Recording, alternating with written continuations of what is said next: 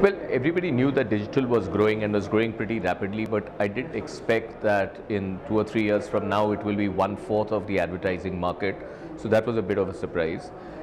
Digital has been outpacing rest of advertising. I was pretty surprised to see that for the next 3 to 4 years it will be growing at 3 times faster than the average advertising. So I think these two things really surprised me.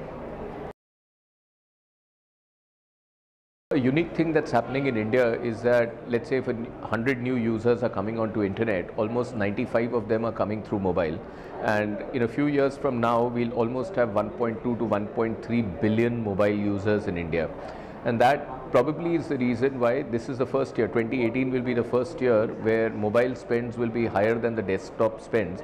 And I think this trend will only accelerate as we go forward, because mobile has become such a part of everybody's life, everybody's daily interaction, that it's just going to consume more and more of the user's time, and therefore I think spends will shift much faster to mobile. And mobile is more than a medium. In fact, digital is more than a medium. To us, the way we see it, it's a way of doing business. It's a way a consumer is changing, and therefore I think we'll see a tectonic shift in that area.